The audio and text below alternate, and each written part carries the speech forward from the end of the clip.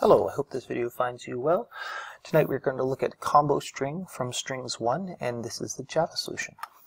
So given two strings A and B, return a string of the foreign short, long, short, with the short string on the other outside and the long string on the inside.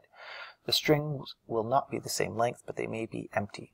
And we can look at the examples here to clarify. Hello, hi gives me hi, hello, hi. Hi, hello gives me hi, hello, hi. So it's the same thing. And AAAB gives me BAAAB. So there's no need for a substring here, so we don't really have to worry about index out of bounds, but we do have to figure out which string is longer. So the first way that I'd recommend doing this usually to students is you can use a single if statement and just check which one is longer and then return the value. And then if that doesn't work, you just return the other. So all I'm going to do is I'm going to say if A.length is greater than B.length. So essentially, I'm checking the respective length of those two strings, and if that's the case, A is the larger of the two, so I'm going to return B plus A plus B. Otherwise, I return A plus B plus A. And I hit go. There we go, no problem. Now, it's a little thing, but just to make sure you're really clear on this, this takes advantage of a really important concept. That is, as soon as we reach a return statement, we stop. So sometimes students will write it out like this, and I don't think that's the best approach.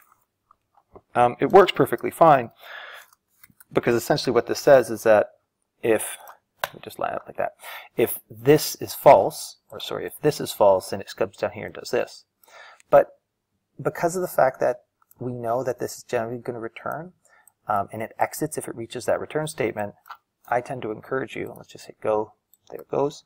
I tend to encourage students to code it like this.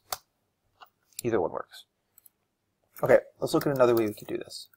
So another common solution I see from students is they'll do something like this. They'll say LSTR for long string is A, SSTR for small string is B. So we're going to make an assumption that A is greater than B.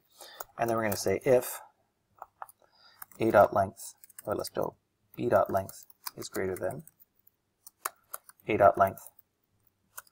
Well, in that case, we're going to say LSTR is equal to B and SSTR is equal to A, and then I can return SSTR plus LSTR plus SSTR. Oh, what did I do? Oh, too much Python. String. There we go. And it works fine. Both of these solutions are valid. I think this first one's a little bit better. But this one is a nice kind of conceptual idea, is that sometimes what you can do is you can just make an assumption about make some assumption, and then just test if that assumption is true or not, in which case you only make a change if your assumption fails. With that, I hope you have a lovely day, and whether you're a student of mine or someone just out there learning to code, please don't hesitate to reach out and ask any questions. Have a wonderful day.